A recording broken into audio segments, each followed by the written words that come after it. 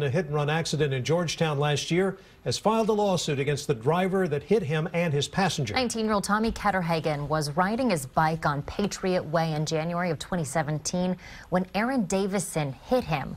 A witness told police Davison and a passenger got out to see what they hit before getting back in the truck and driving off. Tommy's mother found his body 12 hours later lying in a ditch next to his bike.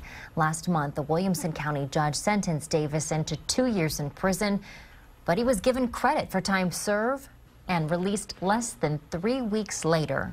And he got the minimum, and then, through high-dollar lawyers and loopholes, they even got out of that. And so it felt a little bit like a mockery.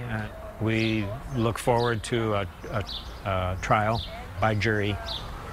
And aside from being a deterrent, seeking justice, I think there's still some facts of the case that we just don't know, and we hope to discover some more of those. Ketterhagen's parents are asking for more than $1 million.